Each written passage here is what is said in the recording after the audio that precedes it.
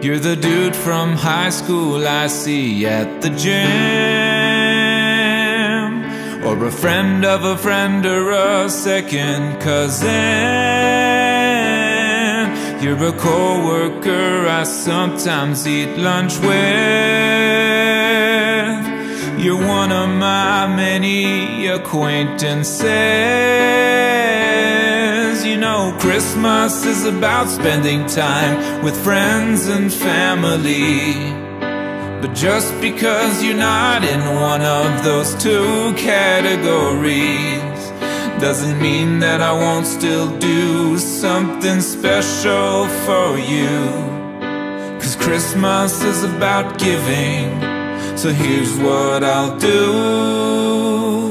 I'm gonna send you a Christmas text. Christmas text, Christmas text. I'm gonna send you a Christmas text. Christmas text, Christmas text. I'm gonna send you a Christmas text. Christmas text, Christmas text. I'm gonna type Merry Christmas exclamation point and then press send.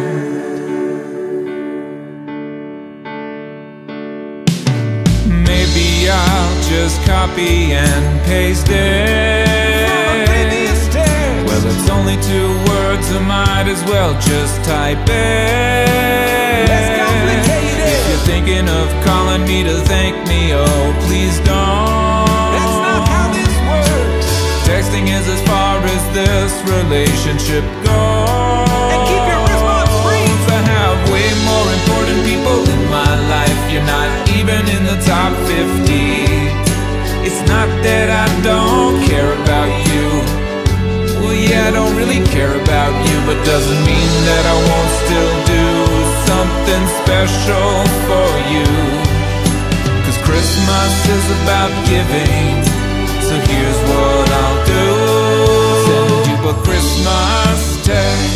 Christmas text, Christmas text. I'm gonna send you a Christmas text. Christmas text, Christmas text. I'm gonna send you a Christmas text. Christmas text. I'm gonna type Merry Christmas exclamation point and then press send. I don't care enough to call,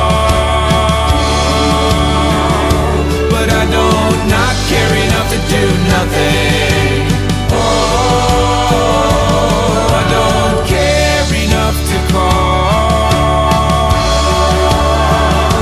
but I don't not care enough to do nothing.